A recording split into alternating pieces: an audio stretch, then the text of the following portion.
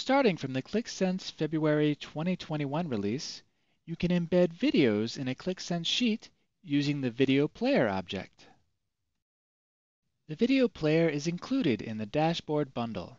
To start using the player, drag and drop it into the sheet. Add the video URL in the URL field. Qlik Sense automatically detects the video format. You can toggle off Auto Detect to manually select the video format. You can toggle the autoplay and hide controls options to customize how the embedded video looks and behaves on the sheet. You can also add a poster image to the video. You can add it by using the image URL, or you can add one from your media library.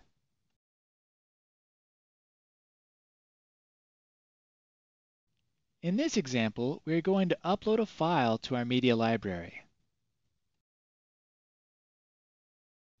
Then we are going to select the Always Fit option. Now you can play the video directly from the Qlik Sense sheet. And that concludes this video. Thanks for watching.